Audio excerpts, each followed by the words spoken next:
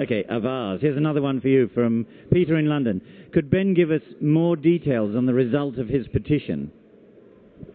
Sure. Well, Peter in London, today, actually, Hilary Benn, your Environment Minister, received the Avaz petition combined with petitions from a number of different NGOs. We had a combined signature count of 2.6 million people around the world who signed climate change-focused petitions in the last year. And he was quite vocal about wanting to take this inside to the meeting of the ministers and you know, use it as a sort of negotiating tool to say that, hey, all your people are paying attention to what's going on here. There's a few different ways that petitions can have an impact. One is that it demonstrates the number of people in particular countries that are paying attention, and it kind of makes it visceral what the political consequences could be of doing the wrong thing.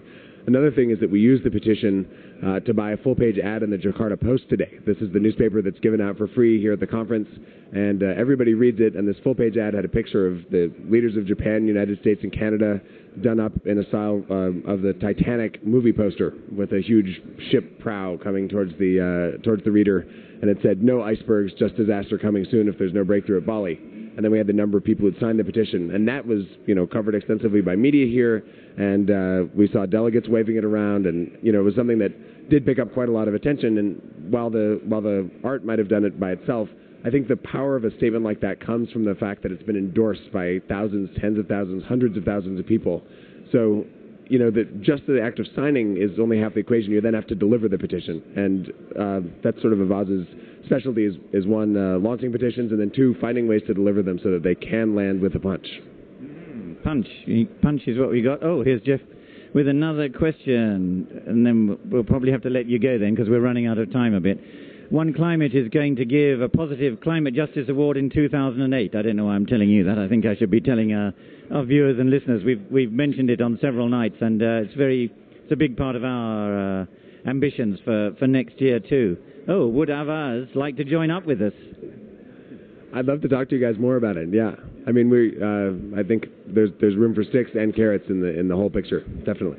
Okay, that's great. Can I ask you before you go, just back on the conference here, because we are in the conference hall. It's everyone's waiting to see what's going to happen. I don't know if you're following that closely, but what's your feeling? Are you optimistic, pessimistic about the outcome? Do you think it takes us forward, or that it's just very slow process, and that's what we're stuck with? Well, there's this.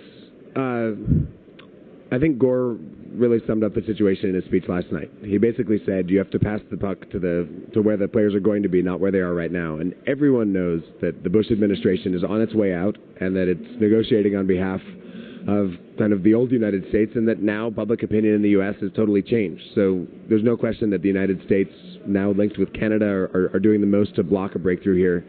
But I think there's a tremendous, I think there is a tremendous step forward, which is that it's clear that a very different type of global political situation is coming. And I think, you know, one part of the change is the fact that this has been such a high-profile conference. People around the world have paid such close attention to it. You know, Harper's government in Canada has been working to convince its citizens that Canada's actually very good on climate change. But at an event like this, you kind of can't sustain that illusion.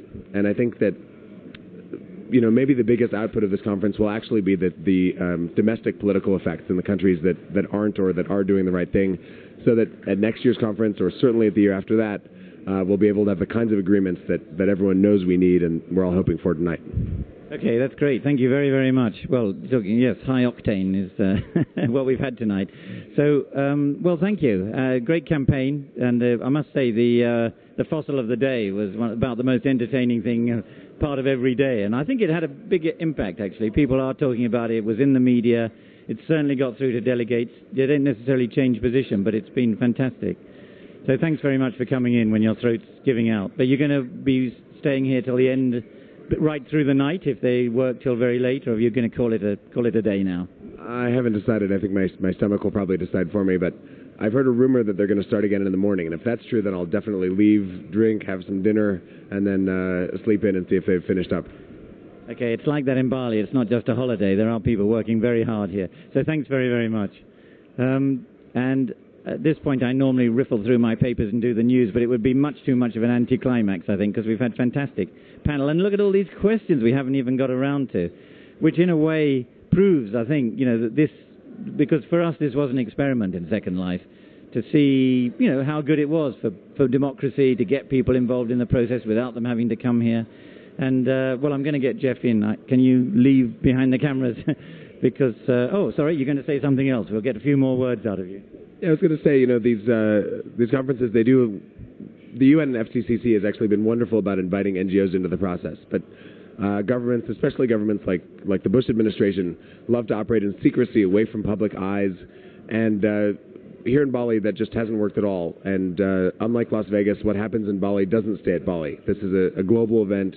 The eyes of the world are on us here, and the consequences that come out of this will occur when the politicians and delegates go back home, not just in the eyes of the people who are pleased or displeased right here in Bali.